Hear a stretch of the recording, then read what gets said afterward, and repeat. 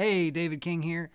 I have turned one of my my first acoustic guitar since I got when I was an Epiphone, sort of the Everly Brothers copy thing that I've had forever. It's got a nice, lovely cracked neck, but it stays in tune. I turned it into a high-strung guitar, sort of that Nashville Tuning thing. I bought the string sets, and it sounds sort of different.